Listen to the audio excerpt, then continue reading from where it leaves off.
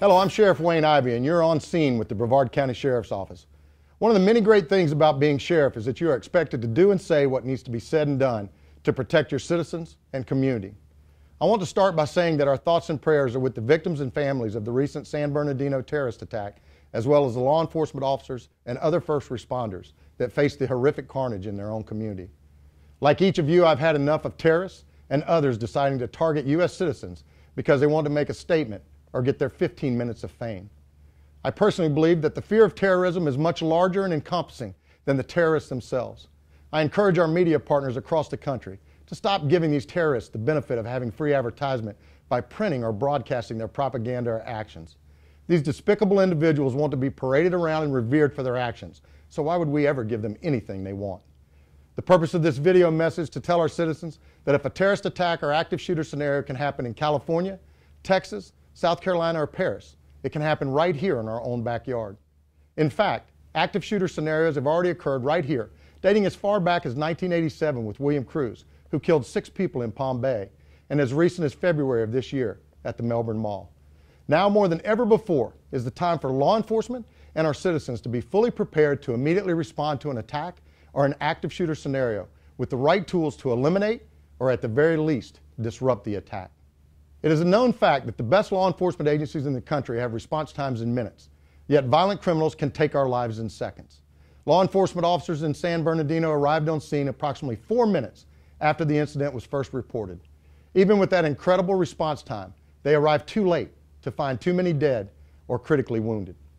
As a sheriff, elected official, and citizen of our great country, I am personally disgusted by the senseless attacks and murders of good people by bad people with evil intent who have for too long been allowed to act in this manner. Equally concerning is the fact that there are those in our country who are in a position to speak out by voicing strength and taking action, who appear more concerned about being politically correct than they are about protecting those they took a constitutional oath to serve. In this unique time, our country needs to unite and stand up as leaders and citizens and clearly state that we have had enough and will no longer tolerate such behavior and acts of evil. Let there be no mistake. This is not about politics, religion, ethnicity, race, or social status, but instead is about our freedom, humanity, way of life, and the future of our great nation. It is time to stop reacting and instead proactively engage anyone who threatens harm through terrorism or mass killings.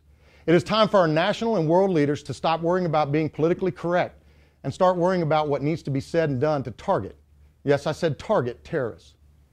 When did becoming politically correct become more important than punishing criminals in proud country? It didn't, and it's time for PC to become the acronym for protecting citizens, which is government's first and only priority to its people. It's time for America to get back to being America. It's time for politicians and law enforcement leaders to stop being politically correct and be bold, patriotic, and aggressive in protecting our country, and it's time to say what needs to be said in order to do what needs to be done. So let there be no mistake in what I'm about to say. The only thing that stops a bad guy with a gun is a good guy with a gun. If you're a person who is legally licensed to carry a firearm, now is the time more than ever to realize that you and you alone may very well be the first line of defense for you, your family, and others around you in a terrorist or active shooter-based scenario. I have always had absolute faith in our citizens to partner with us to help protect our community, and I want our citizens to always be alert and vigilant. However, let me be very clear in saying this is much deeper. This is about being able to defend and survive an attack by armed evil people until the cavalry can arrive. I am in no way suggesting that we as citizens take on a vigilante role. What I am saying is that we need to be mentally and physically prepared to respond to an attack so we can effectively defend and protect ourselves in an emergency. Our communities are blessed with many military veterans and other incredible citizen heroes who are willing and ready to stand up and say enough is enough, and this will not happen on my watch. Together we can make a difference. Evil people look to take advantage of weakness, but one good person at the right place and time will make the difference. If you're not someone who is comfortable with a firearm, then we encourage you to always remember these 3 things when faced with a violent individual or active shooter. Run. Think beforehand about how you could escape an emergency.